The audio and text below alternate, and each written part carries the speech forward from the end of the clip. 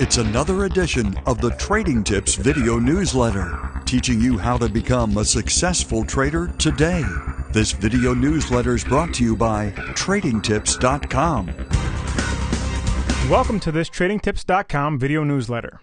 In this episode, we'll be looking at the first of two technical indicators John Bollinger derived from his famous Bollinger Bands, Bollinger BandWidth. Using Bollinger BandWidth, traders can determine if a stock is likely to have a major price swing. Without further ado, let's begin. But first, a brief review.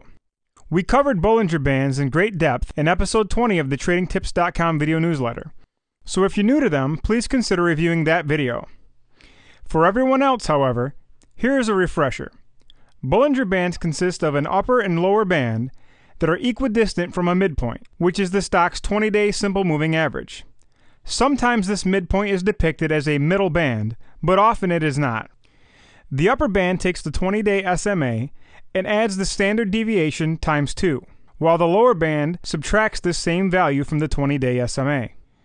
The result is a measure of past volatility, which can help predict future volatility. Furthermore, the upper and lower bands often work like resistance and support, respectively. But it is the width of the bands we are concerned with today, as this can predict major price swings. If a stock's Bollinger Bands are far apart, this means the stock has been volatile in the recent past. If the bands are close together, this means the stock has been consolidating. In either case, the most likely scenario is a reversal of the trend. Stocks with wide bands have been volatile and are due to stabilize, while stocks with tight bands have been consolidating and are likely to break one way or another. It is in this latter case in which Bollinger BandWidth is most useful. However, it is important to note that Bollinger BandWidth does not predict which direction the swing will be. It could predict a major breakout, or it could predict a crash. In order to tell which is most likely, you need to use Bollinger BandWidth in conjunction with your favorite technical indicators and/or chart pattern screens. But the question remains, how tight do the bands have to be in order for it to be significant? Well, to begin with, bandwidth is technically defined as the value of the upper band minus the value of the lower band. However, this is all relative. A value of 5 on a $100 stock would not mean the same thing as 5 on a $20 stock. To help standardize values, you should think of Bollinger BandWidth in terms of percentage, with bandwidths of 10% or less typically considered tight.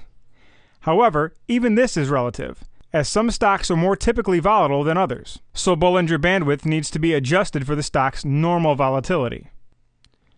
This may sound overly complex, but the reality is that Bollinger BandWidth is one of the easiest technical indicators to simply eyeball. You don't really need to do the calculations, they are just good to know as a starting point. Instead, you can scan charts for instances of what appear to be tight Bollinger Bands and compare them to previous instances of similarly tight bands for that same stock. Then look at what the stock did in the previous instances. Was there a major price swing following the tightening? Remember, don't worry about which direction the stock spiked, only that it did or didn't spike. For direction, you'll need to use other indicators.